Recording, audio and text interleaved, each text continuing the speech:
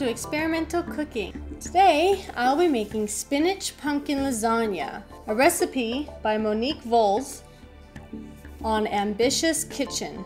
The ingredients for this are lasagna noodles, olive oil, spinach, part skim ricotta, an egg, garlic powder, salt, black pepper, pumpkin puree, milk, cinnamon, nutmeg, ginger, allspice, salt, and more black pepper, mozzarella cheese, Parmesan cheese, and then it has parsley to garnish, but I didn't get any of those.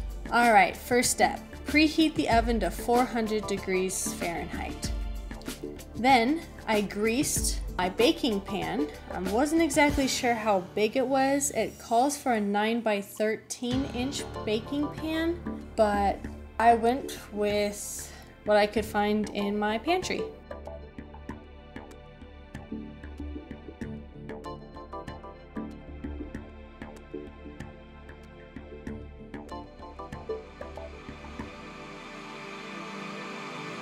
I then brought a large pot of water to boil.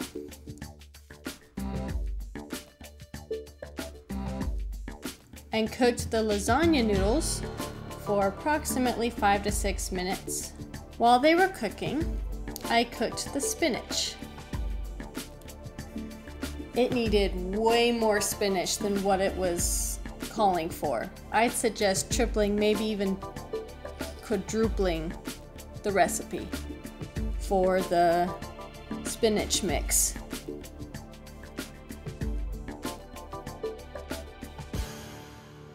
After cooking the spinach, I put it in a bowl with the ricotta, egg, the garlic powder, the salt, and pepper. I mixed it up. And then in a different bowl, I made the pumpkin mixture. I only had 1 can of pumpkin puree as I had that one since fall, but nobody else was carrying any as it was out of season. I added the puree, the milk, the cinnamon, nutmeg, ginger, allspice, salt, and the pepper, and mixed it up. Once the sauces were done, I started layering everything. I wish I had more of each sauce, both the spinach and the pumpkin, but it's what I had. Once I was done repeating the layers, I added extra cheese on top. I covered it with foil and baked for 25 minutes.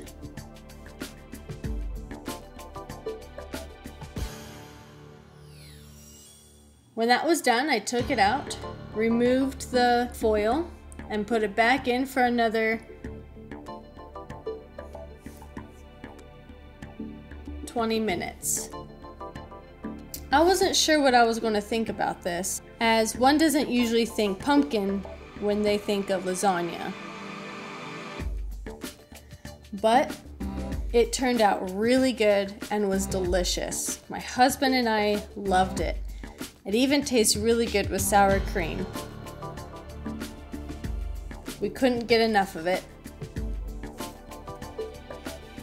If you have a recipe you'd like me to try, comment it below, whether it's the recipe itself or the link to the recipe. Thanks everyone for watching. Make sure to like, comment, share, and subscribe.